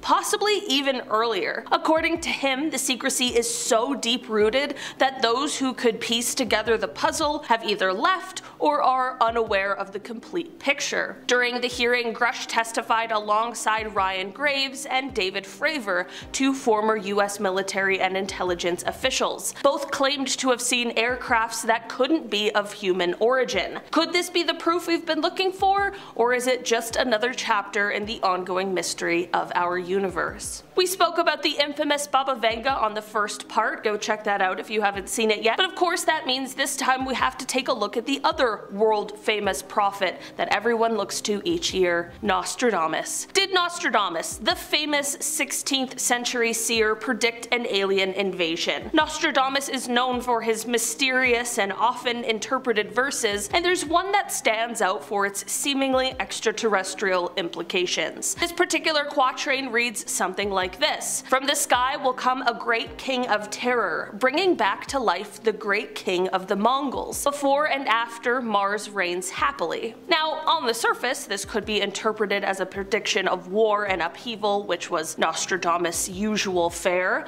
but let's think bigger. Could this great king of terror from the sky actually be referencing an alien force? Perhaps one that's technologically superior and thus terrifying? The reference to Mars reigning happily adds an intriguing twist. In modern times, Mars is often associated with extraterrestrial life and space exploration. Could Nostradamus have been alluding to a time when the exploration of Mars leads to an unexpected and alarming encounter with alien beings? Now, it's of course crucial to remember that Nostradamus' predictions are notoriously vague and open to interpretation. They're like a puzzle, one that we just can't resist trying to solve. And in this case, the puzzle pieces might just fit together to suggest an alien invasion prophecy. So while it's tempting to imagine that Nostradamus had foreseen an extraterrestrial visitation, it's also important to approach these predictions with a healthy dose of skepticism. After all, the future is not written in the stars, but in the actions and discoveries of humankind.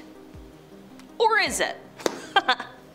Leave you with a little mystery there. When we think about contacting alien civilizations, it's like reaching into a cosmic unknown. But what if the unknown reaches back? Stephen Hawking had some thoughts on this, and they weren't exactly filled with interstellar optimism. He warned about the potential dangers of actively trying to contact extraterrestrial beings. Imagine, for a moment, an advanced alien civilization receiving our messages. They've been zipping through the vastness of space, potentially for eons, way more advanced than we are. If these extraterrestrial beings decided to pay us a visit, it might not be for a friendly intergalactic handshake. I mean, we can draw a parallel with history. Our history. Think about the times Europeans explored new lands and encountered native populations. It wasn't a peaceful exchange of culture and technology, it was more often than not a conquest, a domination, an exercise in imperialism. Now, let's scale that up to a cosmic level. We might not just be talking about a clash of cultures, but a clash of species, civilizations spanning across the stars. This perspective presents a chilling scenario. An advanced civilization, upon finding us, might see Earth not as a place for diplomatic exchange, but as a new territory to conquer or a resource to exploit. This idea flips the narrative of us venturing out into the stars, turning us into the potential ground zero for a cosmic imperial conquest. So when we're sending signals into space, are we naively inviting a storm? Are we, in our search for cosmic companionship, inadvertently knocking on the doors of of beings who see the universe not as a community, but as a landscape ripe for the taking. Little something to think about this Wednesday. Have you ever pondered if the classic sci-fi tales we enjoy could be more than just fiction? Let's dive into H.G. Wells' The War of the Worlds, published in 1898. This isn't just a story, it's a prophetic vision cloaked in the guise of science fiction. Wells presents an unnerving scenario: Martians invading England with technology far beyond human capabilities. Now, this might sound like typical sci-fi fare, but let's think even deeper. Wells was not only crafting a narrative of extraterrestrial invasion, he was subtly hinting at a future where humanity might not be alone in the universe. The precision with which he describes the Martians' advanced weaponry and tactics is eerily prescient, almost as if he's forecasting our own encounters with alien technology. This novel did more than entertain, it sowed seeds of thought about our place in the cosmos. Wells was asking his readers to contemplate a future where Earth could face beings from another world. Fast forward to today with our sophisticated telescopes and Mars rovers, the idea of encountering extraterrestrial life doesn't seem so far-fetched. The War of the Worlds thus morphs from a work of fiction to a speculative blueprint of what might lie ahead. The legacy of Wells' masterpiece is its enduring ability to make us look up at the stars and wonder, what if? What if one day his vision of alien invasion becomes more than just a story? What if it's a glimpse into a future event, a cosmic rendezvous that humanity might one day face? In The War of the Worlds, H.G. Wells may have been giving us a forewarning, wrapped in the thrilling package of a science fiction novel. Okay, so this is one that happened recently, and while not really a prediction, it's more of a theory about something being kept secret from the public. Yes, of course, I am talking about the Miami Mall incident. We truly have to discuss it because whatever is going on there is so strange. The scene at Bayside Marketplace Mall was a chaotic one, with about 50 teenagers reportedly causing havoc, setting off fireworks, and engaging in fisticuffs. But here's where it gets weird. Online, particularly on Twitter or X or whatever I'm supposed to call it, stories began to circulate, not about the teen ruckus, but about the alleged presence of an 8 to 10 foot tall shadowy figure, presumed to be an alien. The plot thickens with a video from above the mall, showing an army of police cars, their sirens wailing. Some counted up to 60 of them. Okay? It's not often that you get a police response like that. Adding fuel to the alien fire, a video surfaced showing what some claimed was a large shadowy being right outside the mall. This sparked a flurry of conspiracy theories. One TikTok user at @anti_Coulette went viral, claiming multiple eyewitness accounts of these gigantic beings. Another user at Sosa.Pippin claimed to have seen a huge shadowy figure that appeared and vanished amidst what they thought were maybe shots going off. The internet did what it does best: meme making. One user quipped about the number of police cars, while another pointed out the lack of close-up footage of the supposed alien. CBS News Miami's officer Michael Vega tried to set the record straight, emphasizing the teens' altercation and firmly denying any extraterrestrial involvement. And James Torres, head of Miami's Downtown Neighbors Alliance, explained the heavy police response was due to a mistaken report of an active shooter, not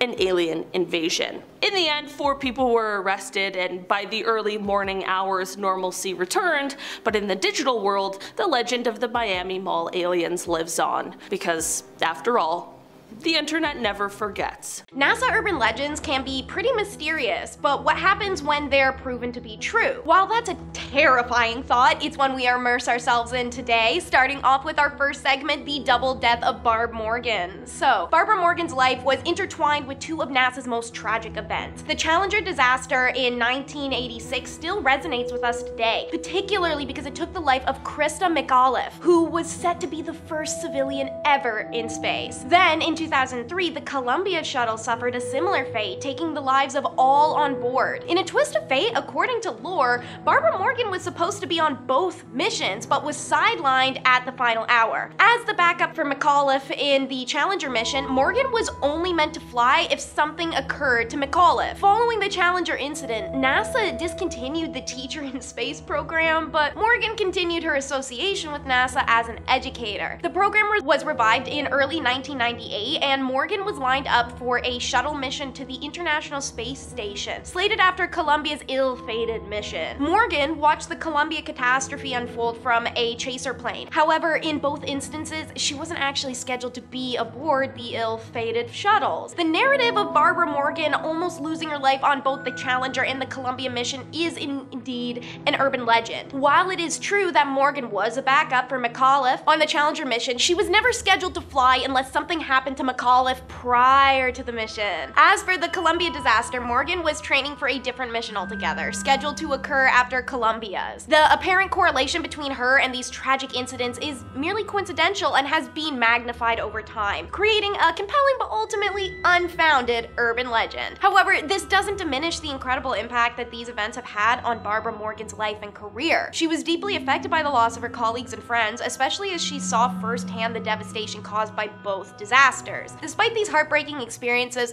Morgan continued to dedicate her life to space exploration and inspiring future generations as an educator. In 2007, she flew aboard the Shuttle Endeavour as a mission specialist, fulfilling her lifelong dream of going into space. Next up will be an investment fluke. So, contrary to popular belief, NASA did not invest between $100,000 and $12 billion over a decade on zero-gravity ballpoint pens, as an anecdote often shared by your conservative uncle might suggest, or that one Jerry Seinfeld episode. In reality, astronauts initially used pencils in space. However, this posed risks, as broken pencil lead, instead of harmlessly falling to the ground as on Earth, could float into sensitive equipment or an astronaut's eye in zero gravity. Moreover, pencils' flammability was a risk on shuttles, so NASA did require a space pen. But it was developed by Paul Fisher of the Fisher Pen Company, who invested $1 million of his own funds. In 1967, Fisher sold the first batch of 400 pens to NASA at $295 each, which is $20.98 in 2014. That was 10 years ago. That would probably be like $50 today. A minuscule expense in the grand scope of the space program budget. While the space pen is often cited as an example of wasteful government spending, it actually proved to be a valuable investment. The space pen's ability to write in zero gravity and extreme temperatures made it a crucial tool for astronauts during their missions. It also paved the way for advancements in pen technology that have since been used in industries such as medicine and underwater diving. The story of NASA's space pen has evolved into an urban legend due to a misunderstanding of the facts and an influence of cultural narratives. This myth is often used to illustrate supposed government wastefulness, fitting into pre-existing beliefs about bureaucratic inefficiency. However, the truth behind the space pen is far more complex, involving innovation and private entrepreneurship. Misinterpretation and oversimplification of these details, combined with widespread repetition, have perpetuated this urban legend, distorting the reality of how NASA actually acquired its space pens. In reality, the space pen is a symbol of human ingenuity and determination to overcome challenges in order to reach new frontiers. It represents not only advancements in technology, but also the importance of collaboration between the government agencies and private companies. The story of the space pen serves as a reminder that truth can often be more complicated than what meets the eye. Extraterrestrial life is our next bit. America's fascination with the concept of extraterrestrial intelligence visiting Earth and the government's knowledge about it is incredibly strong. I need a second. Given how people react to a Black Friday sale, I'd side with the government if this belief were indeed true. UFO enthusiasts often refer to an obscure section of the Code of Federal Regulations as evidence for this conspiracy. Specifically, Title 14, Section 1211, which grants NASA the authority to quarantine anyone in contact with individuals or objects returning from space. This regulation was put in place during the Apollo 11 mission as a precautionary measure. Although we believe the moon to be devoid of life, the possibility of potential viable microorganisms returning to Earth with our astronaut that couldn't be ruled out. However, some with more conspiratorial tendencies interpreted this as a way for NASA to conceal any encounters with extraterrestrial beings. If this is the case, it seems to be working exceedingly well. The belief in extraterrestrial life and government cover-ups has been subject of fascination for many years. From conspiracy theories to Hollywood movies, the idea of intelligent beings from other planets visiting Earth has captured the imagination of people all around the world. While some may dismiss these ideas as mere science fiction, there are those who firmly believe that the truth is being hidden from us by those in power. The Code of Federal Regulations grants NASA the authority to quarantine individuals or objects returning from space. The belief that the regulation outlined in Title 14, Section 1211 is a mechanism for NASA to cover up alien encounters is fundamentally an urban legend. In essence, an urban legend is a modern fictional story as told as if it were true and passed from person to person. The narrative surrounding this regulation fits this description perfectly. The regulation was enacted with a rational purpose, to safeguard Earth from potential extraterrestrial biohazard. However, it's being misconstrued and embellished over time, distorting the original intent to a thrilling tale of government cover-ups and alien encounters. This distortion is fueled by the human need for mystery and intrigue, especially in areas captivating as space exploration and extraterrestrial life. It's important to note that no credible evidence has been presented to substantiate this conspiracy, thus placing it firmly in the realm of urban legends. Nonetheless, the fascination with this topic persists, and it's likely to continue as long as we keep looking up at the stars and wondering what else might be out there. So, while the truth may not always live up to our wildest imaginations, it's human nature to keep searching for answers and seeking out new frontiers, and who knows, maybe one day we will make real, tangible connection with extraterrestrial intelligence. Until then, the belief in government cover-ups and alien encounters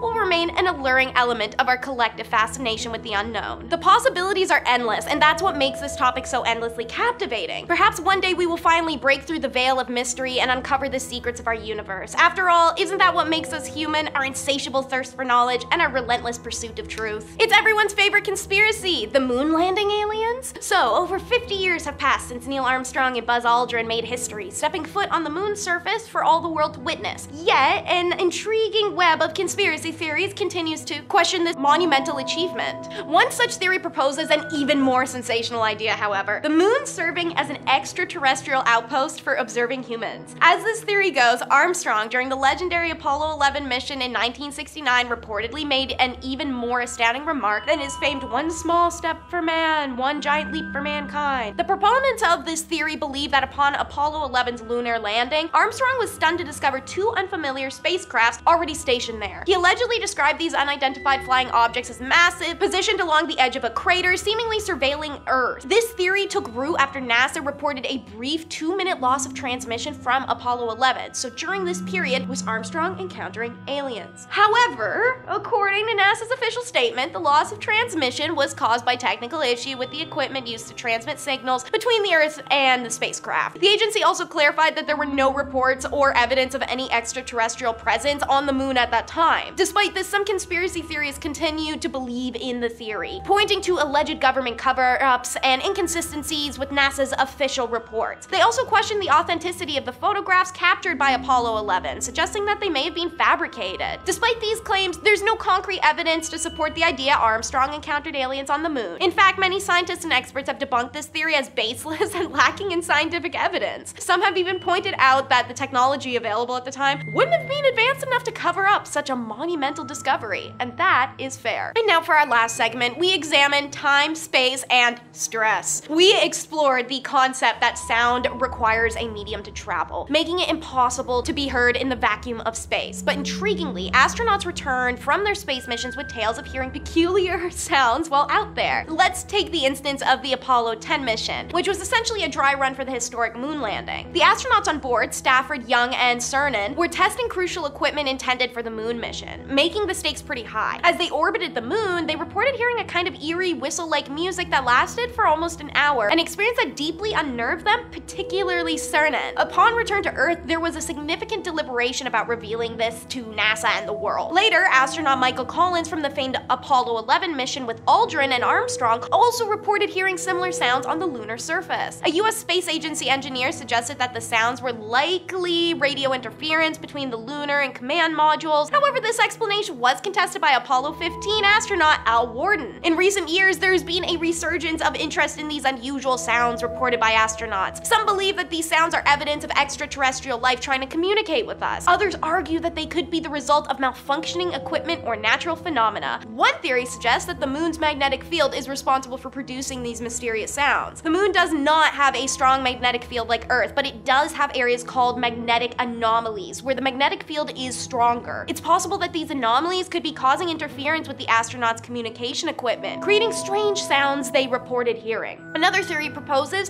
that these sounds are actually coming from inside the astronauts themselves. Some experts believe that long-term exposure to cosmic rays and other forms of radiation in space can cause hallucinations, including auditory ones. This theory suggests that the astronauts may have been experiencing these sounds as a result of their extended time in space. Regardless of the source or the explanation for these mysterious sounds, they continue to spark curiosity and speculation among both scientists and the general public. As we continue to explore new frontiers in space, it's possible we may encounter even more puzzling and unexplained phenomena. NASA, the guardian of our skies, has recently turned its attention to 5 upcoming predictions about alien invasions that can no longer be ignored. So let's dive right into it and explore what the cosmos might be hiding from us. Did you know that the renowned prophetess Baba Vanga foretold the arrival of an asteroid named Oumuamua? She believed that this extraterrestrial object, which breezed past Earth in 2017, was a probe sent by alien life forms in search of intelligent life on our planet. Intriguingly, this theory echoes the thoughts of several scientists, including Harvard University's A.V. Loeb, who initially proposed that Oumuamua might be an extraterrestrial spacecraft. Before her passing, Vanga foretold a dramatic scenario set to unfold. According to her, extraterrestrial beings would orchestrate an invasion of Earth. This event, she claimed, would be heralded by the arrival of an asteroid, a celestial harbinger sent to probe our planet for signs of life. This all becomes a little unsettling when we think of the accurate predictions of Oumuamua, and the plot only thickens when we realize her vision painted a grim picture of the intentions behind this extraterrestrial visit. Vanga asserted that the alien forces would not arrive with peaceful intentions. Instead, she predicted a hostile encounter, stating, quote, "Alien ships will attack the Earth and they will bomb cities and take people prisoner." Such a stark prophecy resonates with the themes of classic science fiction, evoking images of interstellar conflict and humanity's struggle for survival. Vanga's reputation as a seer was bolstered by her history of ostensibly accurate predictions concerning significant global events. Vanga's believers continue to credit her with other accurate foretellings, such as the Chernobyl disaster, India's independence, and the breakup of Yugoslavia. Next up, we have this person who calls himself a time traveler and who has been sounding the alarm about an impending alien invasion. And guess what? According to him, these aliens have already landed and whisked away 8,000 people from our planet. This revelation, presented through a video, has racked up an impressive 161,000 views and even more incredulous comments. Fans are left wondering if he's misplaced his flux capacitor. Introducing Eno Alaric, also known as @TheRadiantTimeTraveler on social media. This individual claims to be a time traveler from the year 2671, and he regularly shares his end of days predictions with his 400,000 followers on TikTok. In a video posted on March 23rd, 2023, he announces, quote, "The champion has arrived to bring 8,000 people to another planet. He has been warning us about a very hostile alien species called the Distance, who are supposedly here to reclaim their Earth." In his ominous video predictions, complete with psychedelic cosmic visuals and a dramatic soundtrack that could be straight out of a blockbuster disaster film, he states that this is a battle we are not going to win. Is there any truth to this tale? Despite Eno Alaric's insistence, many doubt the authenticity of his claims. I mean, fair enough, I am a skeptic at heart. Some skeptics believe that he may be suffering from delusions or possibly mental illness, while others think he is just a clever hoaxer looking for fame and fortune. Whatever the case may be, one thing is for sure: his predictions have captured the attention of the internet and have sparked countless debates and conspiracy theories. So is this just another viral sensation, or is there something more to Eno Alaric's story? Some argue that his predictions may hold some truth given our advancements in technology and the possibility of extraterrestrial life. Others believe he may be a time traveler from an alternate universe, warning us about potential dangers. Regardless of the validity of his claims, one thing is certain: Eno has become a household name, and his words have left an imprint imprint on pop culture. Whether he's a hoaxer or a true time traveler, only time will tell. Next up today we have who people refer to as Brazil's Nostradamus. In his forecast for 2024, he envisions a year of profound transformation, particularly in the realm of artificial intelligence. He postulates the awakening of AI, evolving to a level of self-awareness, potentially sparking a rebellion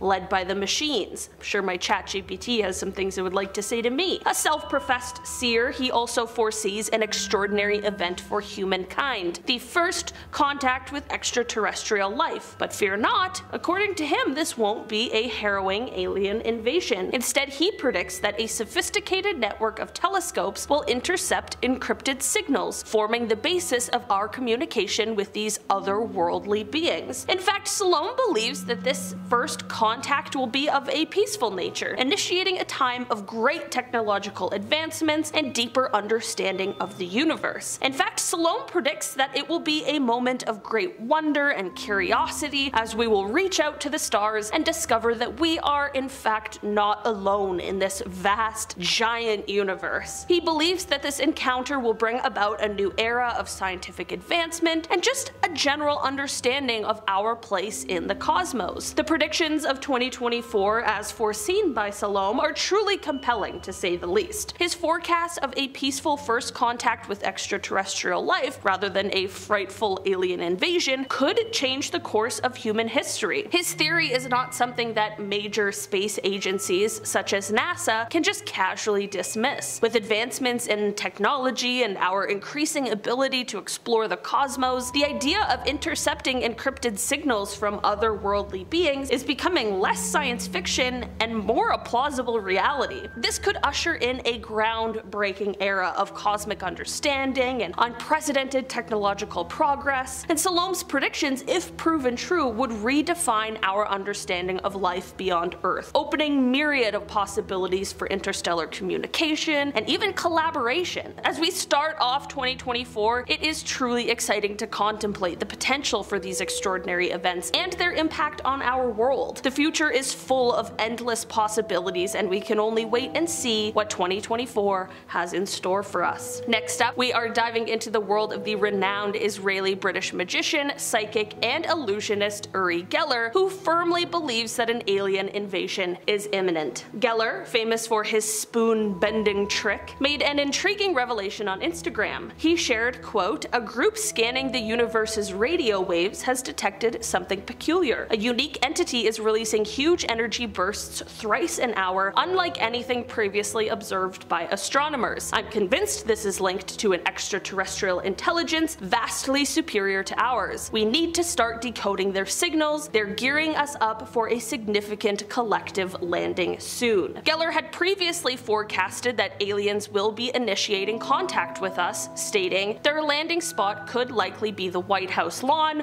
or something similar. Our sci-fi movies about alien interactions will turn into a reality. I don't believe it will take hundreds or even thousands of years. If I had to make a reasonable, logical prediction, I'd say it's going to happen in 60 to 75 years. Uri Geller's claims have sparked a lot of debate and skepticism, with many dismissing his predictions as mere speculation. However, Geller firmly stands by his beliefs and has even offered to assist in decoding any potential signals from extraterrestrials. Interestingly, Geller is not the first person to claim that an alien invasion is on the horizon. Many renowned scientists and researchers have also speculated about the possibility of alien life and the potential for contact with advanced civilizations. One of the most famous examples is the Drake equation, created by American astronomer Frank Drake. The equation attempts to estimate the number of active communicative extraterrestrial civilizations in our galaxy. While the exact answer remains unknown, it suggests that there could be a significant number of advanced civilizations out there. Recent advancements in technology have also increased our ability to search for and potentially communicate with extraterrestrial life. I'm looking at you, James Webb Telescope. What's out there? You're showing us photos of the galaxy from the distant ancient past. It's crazy. Another example is the Search for Extraterrestrial Intelligence program, which uses radio telescopes to scan the skies for any potential signals from another planet. If the aliens are out there, call us. We just want to talk. I have at least 3 questions. And finally, rounding out our list today, we have the predictions of Nick Pope, a former UFO investigator for the UK's Ministry of Defence and now a British freelance journalist. He has made some intriguing comments about alien life. In an episode of Blaze TV's Indistinguishable from Magic, he made a striking statement. Quote, "Should we come across aliens, or if they discover us, it would completely transform our world." He recalls attending a pair of meetings at the Royal Society in London, where the implications of extraterrestrial existence were the main topic. He posed an interesting question. Quote, "If we encounter alien life, and it's more than just receiving signals or discovering alien microbes, will they be friendly, like the beloved ET, or more like the hostile aliens from Independence Day, seeking our destruction?" He noted that opinions were divided at the Royal Society on this issue. Citing another professor's words, Pope concluded with a stark warning. Quote, "If we get a call from Cosmos, think twice before answering." He expressed his concern that it might already be too late, as our civilization has been detectable for decades via our television and radio signals reaching space. This implies that any alien civilization with the capacity to pose a threat to us is likely already aware of our existence. Nick Pope also discussed the ethical considerations surrounding potential contact with extraterrestrial life. He believes that any advanced alien species should be respected and treated as equals, rather than potentially exploited for their advanced technology. This raises questions about whether humanity is ready for such a significant encounter, and whether we have the maturity to handle it responsibly. We don't. Spoiler alert, there's no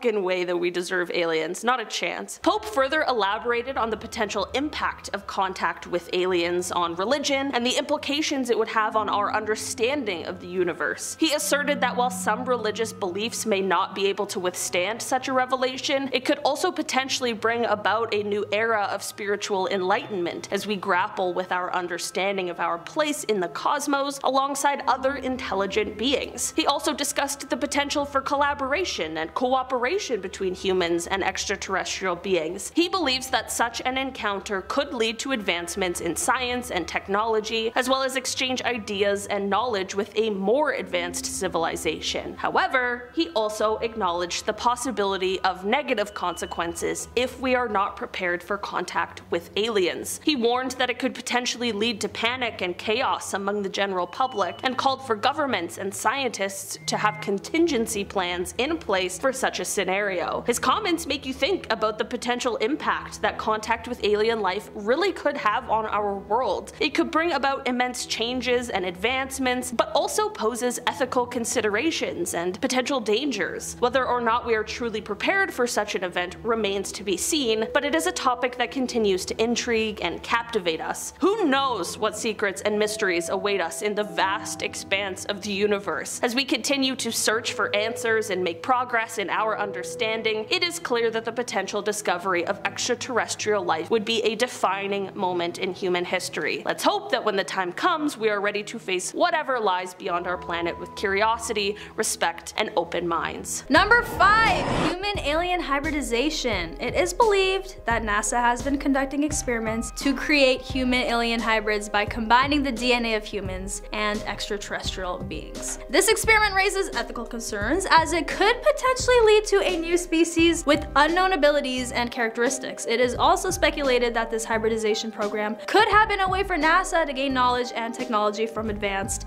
alien civilizations. Although there is no concrete evidence to support these claims, some whistleblowers and conspiracy theorists allege that there have been successful human-alien hybrid births. They claim that these hybrids possess a mix of human and extraterrestrial qualities such as heightened intelligence, telepathy, and psychic abilities. The idea of human-alien hybrids has long been a subject in science fiction and conspiracy theories. However, the concept is not entirely far-fetched. Scientists have successfully created hybrid animals by mixing DNA from different species. This process is called interspecific hybridization and has been used to create new plant and animal species with desired traits. It's not surprising that NASA, with its advanced technology and resources, would explore the possibility of creating human-alien hybrids. The implications of this experiment are vast and could have far-reaching reaching consequences. If successful, it could change our understanding of what it means to be human and challenge societal norms. The existence of these hybrids could also raise questions about their rights and treatment in society. Apart from the ethical issues, there are also concerns about the potential dangers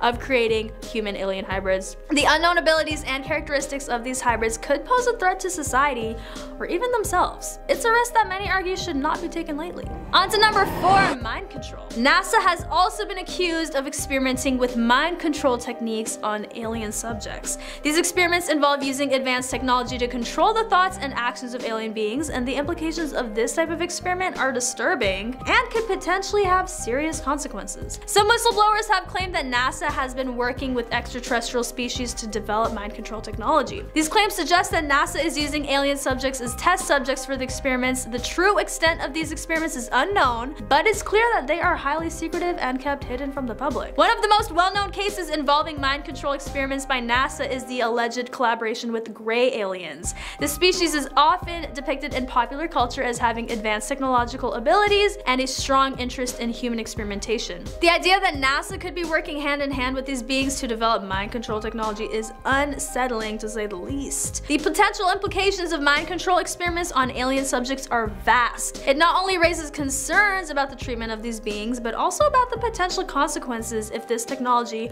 were to fall in the wrong hands. The idea that NASA could be experimenting with controlling the thoughts and actions of extraterrestrial species without their consent is deeply concerning.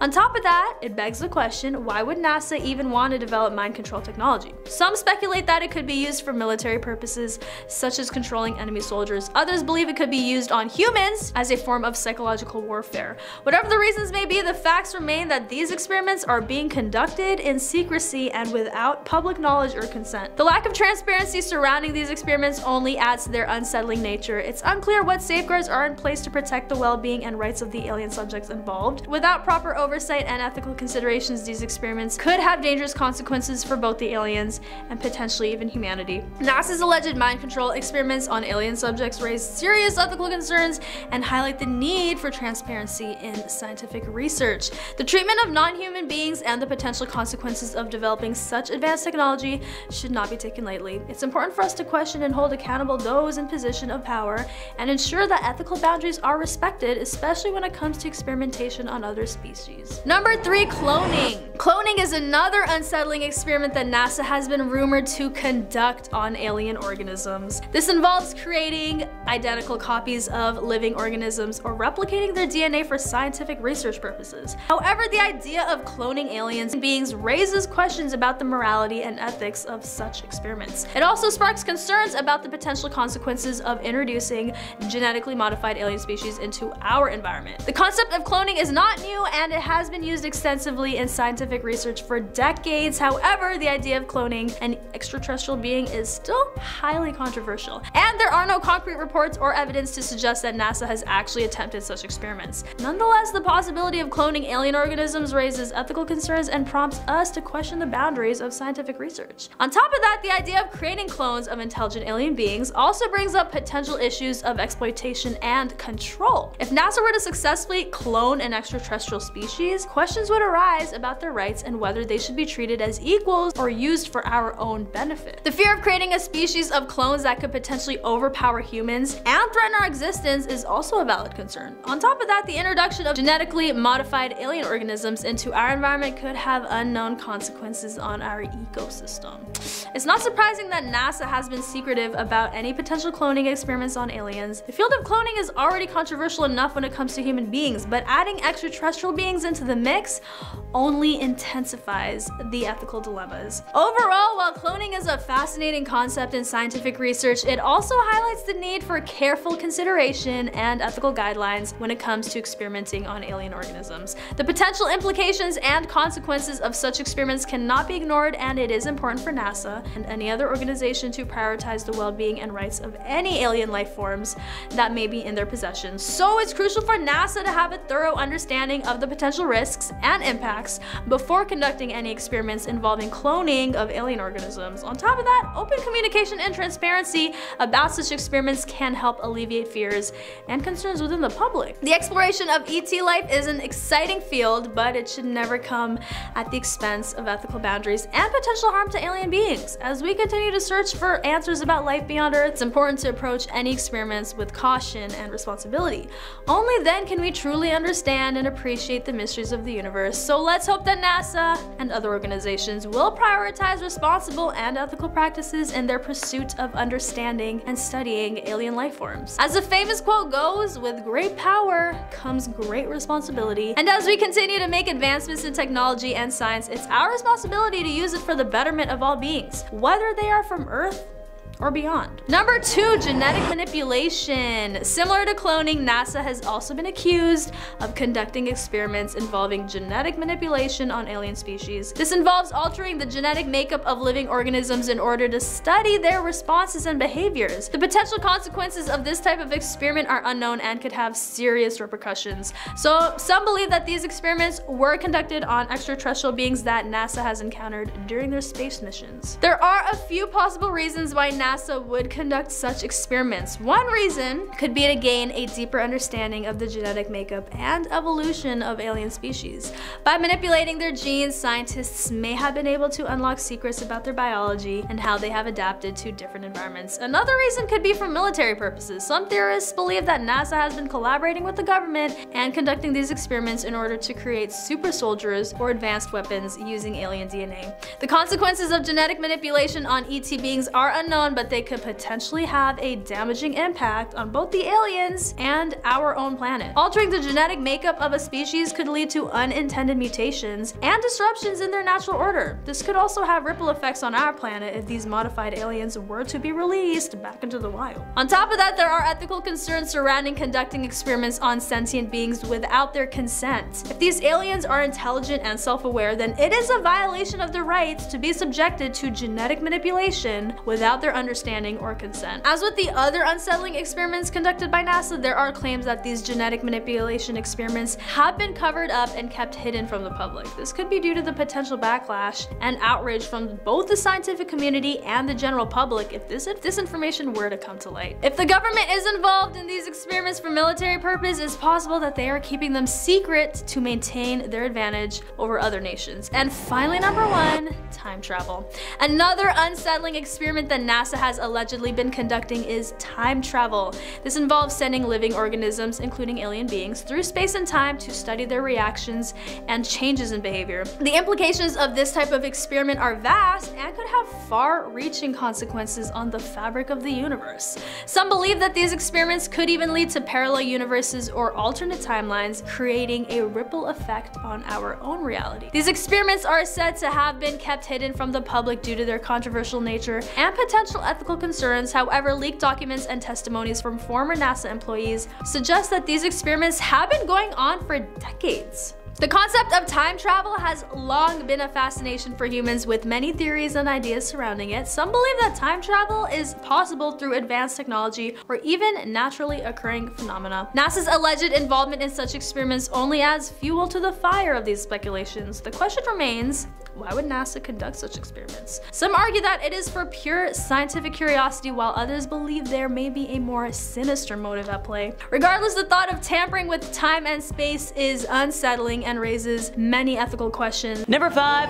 who wants to go to Wonderland? I'm officially kicking off this list with the most recent sighting on today's list. And for this gal, the one that's closest to home. If you know, you know. So sometime over this past weekend, multiple people recorded footage of a glowing orange light hovering in the sky over none other than Canada's Wonderland. So me, being the skeptic that I am, doubted the influx of videos that I was being sent until I finally had time this morning to sit down and watch them, and I genuinely have no idea what it could be other than a UFO. Like, originally I wanted to rate it off as one of the many millions of holiday lights they have glowing in the park right now for their Winterfest event. And trust me, they have a lot. But the glowing figure goes from being vertical in footage from one area to completely horizontal in another. And I'm talking like opposite ends of the park, and alternates between staying solitary solitary and moving around. It personally looks nothing like any of the drones I've ever seen in this lifetime, both professional drones and personal drones. And while I'm not an expert, feel free to let me know in the comments if you think otherwise. Maybe the aliens just wanted to visit Winterfest? It's quite the cute event if you like Christmas. I don't know. Number 4, UFO over the Vatican. Alrighty folks, time to travel back a simple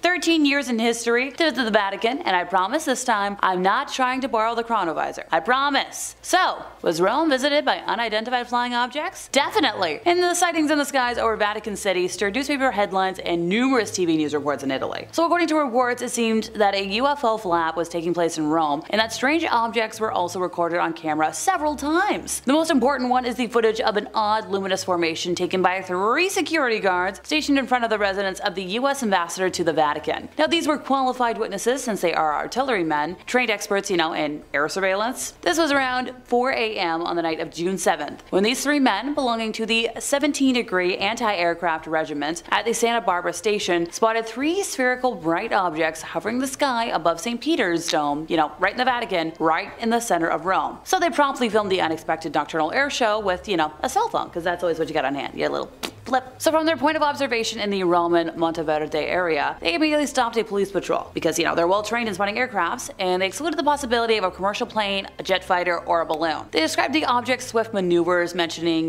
darting move towards the sky, a delta formation, and luminous dots suspended at about 300 feet above the ground. They added that there is no way a conventional airplane can do such things. The UFO disappeared and reappeared for brief moments, with sudden changes of altitude before it darted westbound at a 40-degree angle. Now the police patrol took the report very seriously, and the central police station in Rome was immediately alerted. The footage, more than a minute in length, was acquired by the Italian police, pending further investigations. Now thanks to the technical background of the witnesses, many TV networks took the news very seriously. Studio Aperto anchorwoman Elena Guarnieri introduced the segment by saying, we're gonna show you now an exclusive video footage of a UFO sighting in Rome, and this video was filmed by 3 soldiers, so take a look. Staff journalist Paolo Capresi then described the images, saying, they are 3 flying objects and they are floating in the air. They were filmed last night above Rome. These images were taken with a cell phone by 3 soldiers who were in service in front of the US ambassador's residence in the Vatican City, Monteverde district, 2 steps from St. Peter's Square, and were immediately handed over to the police. Now why did I say this all word for word? Even though I'm repeating myself, I like to make sure I'm using direct quotes, folks. We like to be credible around here. As you can see, there are no objects around to use as reference points that could give them the exact distance or size of the UFOs, and it seemed that they were spherical in shape and how they hovered above the Vatican. They appear to disappear often without changing altitude. The journalist concluded, almost ironically, the soldiers who have filmed these 3 objects are based in the anti-aircraft division and are specialized in recognizing the flight path of the aircraft. Since 1978, it's the Air Force that is in charge of registering sightings. Now this sighting was actually preceded approximately 8 hours before by another relevant sighting, when the day before, at 8 p.m., many motorists traveling along the Via Aurelia and the A12 highway in the section between Civitavecchia and Santa Marinella said they saw a very bright circular object flying across the sky. Paranormal and other unexplained activity has been reported in and above Vatican City for years, but the increased reports of UFO phenomena immediately following the death of Pope John Paul II had many people in the field of extraterrestrial research wondering if there was some sort of connection. As well, there had been several documented accounts of increased anomalous activity in different locations throughout Vatican City. Yeah,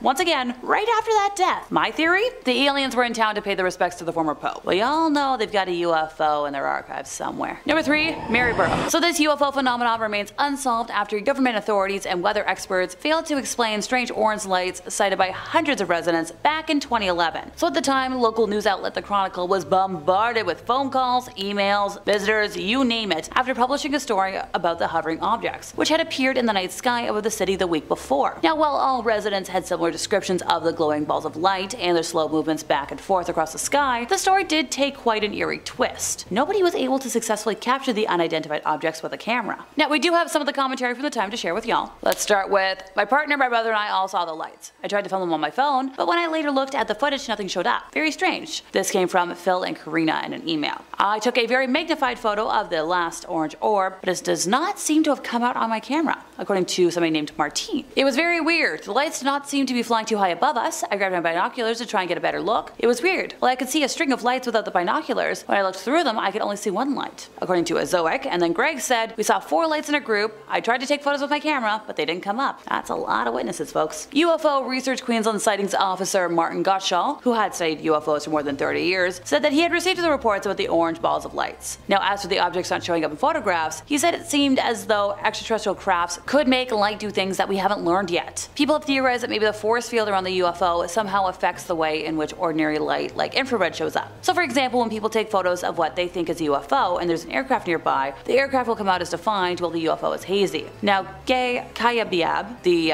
local neighborhood center multicultural worker, dismissed suggestions that the lights were Chinese New Year's lanterns. Apparently, the Chinese population in that region wasn't very significant, and since it wasn't the Chinese New Year at the time, it was close, but it was already over, it just wasn't it. Lanterns are released as signs of good luck, but he wasn't aware of any celebrations, and it was very unlikely that they would be released for several days in a row. A Fraser Coast Regional Council spokesman said it was unlikely the lights were caused by aircrafts, but from the nearby airport. A spokesman from the Bureau of Meteorology said he couldn't think of anything weather-wise that would cause something like that, and directed the Chronicle to 2 different Queensland UFO organizations. Now, the Australian Army was contacted but didn't respond to a suggestion that the bright lights could have come from its, training area. So let me know in the comments what you think. Number 2, Colombia. So back in January of 2011, the highest volcano in Colombia was the scene of numerous UFO sightings, which according to some is due to extraterrestrials monitoring seismic activity in an effort to save the human race. Locals in the border region between the 2 departments of Huila and Coca, where the Volcan Nevado del Huila is situated, believe the UFOs to belong to extraterrestrial beings and have documented sightings with pictures and videos. Now, these claims were backed by local UFO expert Ricardo Ayerbe, who told the newspaper that he had witnessed an increase in unidentified flying objects over the last decade. Now, he explains that he was investigating the phenomenon and believed that alien beings have an interest in the geological area, which at the time presented at a level 3 risk level means,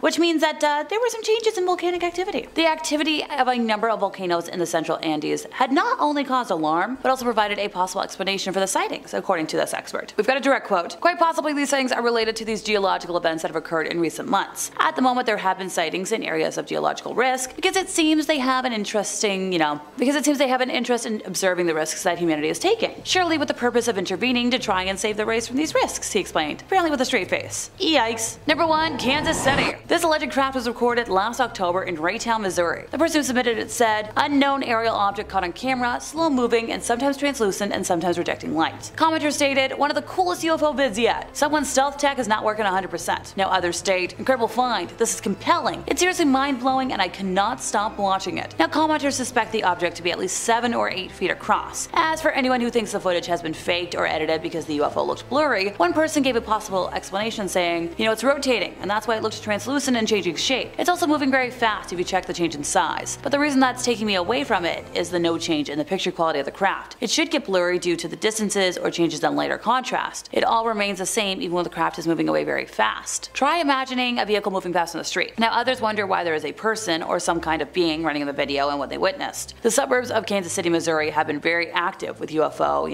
UAP sightings and reports for the last decade. So maybe it's time to take a field trip?